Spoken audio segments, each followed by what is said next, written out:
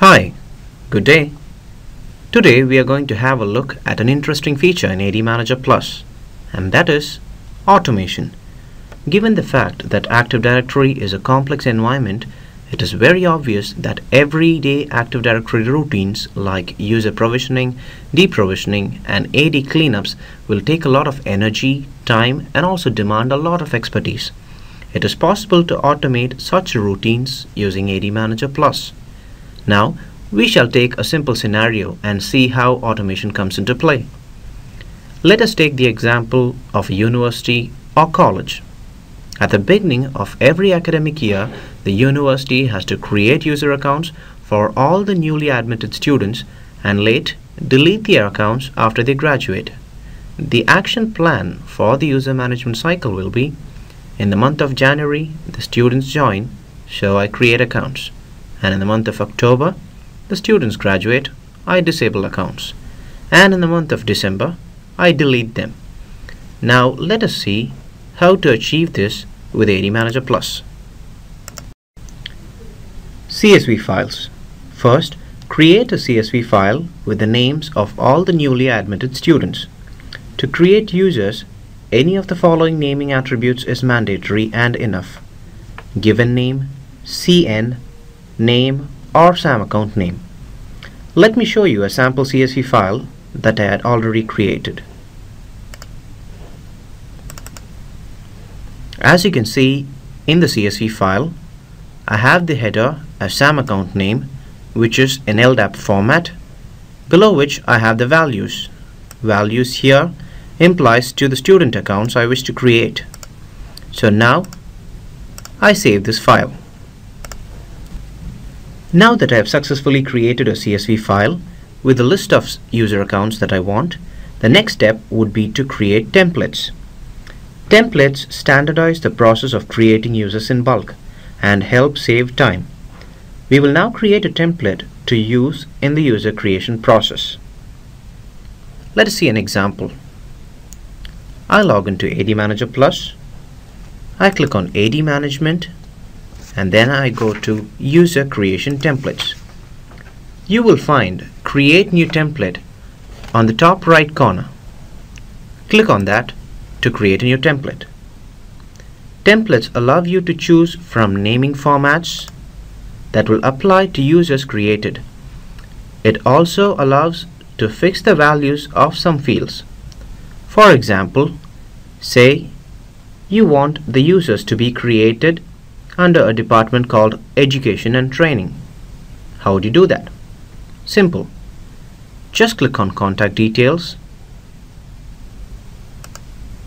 Under the drop-down box named Department, I select the option Education and Training.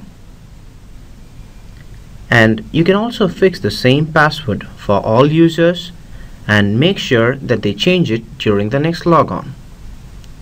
Click on the Account Details tab.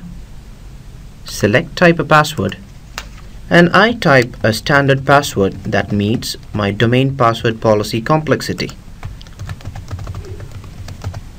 and I confirm it.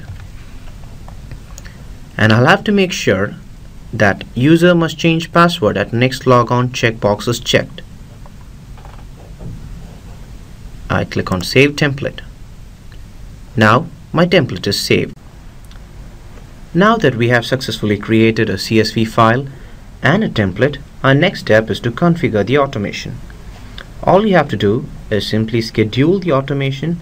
The automation will run at desired intervals and perform the required action, which in our case is going to be creating student accounts, disabling them, and deleting them. Click on the Automation tab, and in the left-hand side of the window you would have two links: Automation and Automation Policy. The Automation link is where you configure or schedule the automation. This is where you define where to fetch data from, what time the automation should be run, the frequency of runs, and so on. The Automation Policy link is where you order the sequence of tasks to be performed. You can define an instant task and also define the follow-up tasks that should eventually be triggered. Okay. Now let's configure our automation policy. First, I click on Automation Policy and then I go to Create New Automation Policy. I give a name to my automation policy and I add a description which is optional. In our case, it is going to be user creation, so I select user automation for the automation category and I select the right domain for which the automation policy is created. My first task would be to create student accounts, and that is going to be the first task in the series. So I click on Create Users. As soon as I do that, you would have another option for choosing the template. As you can see in the drop-down box, you would have the template which we created earlier, which is Template User 1. And how would I add another task for disabling users? Simple. I click on Add Successive Task. And user should be disabled 10 months after they are created, which is approximately 305 days. And the task is going to be disabling them. And I add another task which is going to delete users 61 days after they are disabled, and the task is delete users. Now that I have successfully created an automation policy, I click on Save and I save my automation policy. As you can see, we have our automation policy ready. Now we have successfully created an automation policy. So our next step would be to configure the automation. I click on the automation link and I click on Create New Automation. I give my automation a name and I add a small description which is optional, and then I select the automation category, which in our case is going to be user automation, and I select the right domain. Now we come to the important part. I select the automation policy which I've already created. I click on Select Automation Policy. Our automation policy is going to be Test 1, 2, 3, which we had created previously.